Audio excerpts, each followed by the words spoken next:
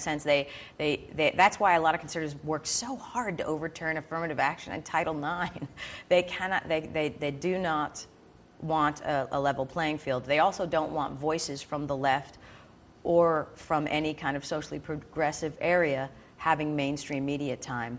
But now, having said that, the difference between this anti-war movement and many others is this is not a lefty, easily marginalized fringe group. Right. This is a huge, vast mainstream resistance, and it's filled with people who have never been political in their lives, because so many people around the world and domestically know that there's something wrong with this. They cannot connect the dots. They have not been given information. It does not make sense that Iraq is the #1 threat to us, and they are not. Right. And, some people have said this is probably the least substantial argument the right wing has ever had. There's really very little content to it.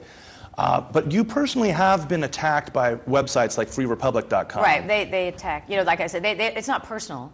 There's plenty of their sociopathology to go around. The Freeps and all these types on the right. They are the minority, but unfortunately, the squeaky and unstable wheel gets the grease. Right. And they are clearly the squeaky and unstable wheel in this culture. So it appears that they're very large and powerful. Have there been counter Freeps? Yeah, I'm sure there has been, and common sense is a counter Freep. The average person and their sense of decorum and decency is a counter Freep. Like I said, these people are morally tethered to nothing, really. They just love, they're sticking, it's called sticking on the internet, how many hours some of these people will stay with a site. Or right, stickiness. These people are capable of great stickiness, right. Which tells you also a lot about where they're coming from. Well, you had a great comment earlier. We were talking about freerepublic.com compared to buzzflash.com, and how freerepublic.com is mostly made up of conjecture and postings. Right. Well, yeah, they are all about assertions, whereas BuzzFlash is about news. And right. a lot of the problem with the right wing is they value assertions over factual information, and they value sound bites, talking points. Their message is essentially very Darwinian, actually. You know what I mean? It's a very, very Darwinian message. It's the politics of exclusion. Well, speaking of Darwin, you're not going to like this, but I was on freerepublic.com earlier today, and there was a message board about Rachel Curry, the young woman who just died in the Middle East by being run over by a bulldozer. And somebody on freerepublic.com said, Darwin is not nice. And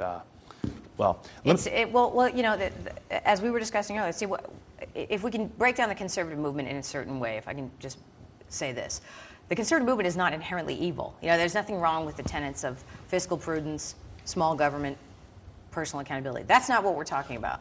Do you have favorite conservatives? I like Thomas Friedman. I like John McCain. You know what I mean? There's various and sundry arguments to be made in favor of conservatism. I'm not talking about that. I'm not talking about honorable conservatism.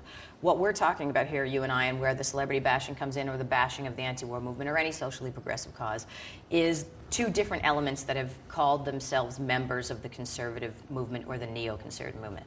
And that is one element of society which is not particularly sophisticated, not particularly able to think critically about the news, not particularly desirous of being well-informed. They prefer their news sort of the way Fox News gives it, or the New York Post, which is very black and white, very aggressively bumper sticker-ish, jingoistic, reactionary. They report, they decide, they tell you how to think. Right. Okay, that's one element. Then, unfortunately, you have a much more dangerous element that calls themselves conservative, which is people who are racist, misogynist, and homophobic. And they move towards the GOP or the right wing because they know that they are provided political cover. They know they can wrap their character defects in the flag, hide it behind Jesus, and claim the moral high ground. So that's really where the problems are for any socially progressive movement or peace movement, is those rogue characters in that arm of the conservative movement. I wanted to ask you about historical precedents that you might have in mind about cultural resistance, and not only in theater. I think there's probably more that can come to mind in theater, but maybe in film. And do you have any models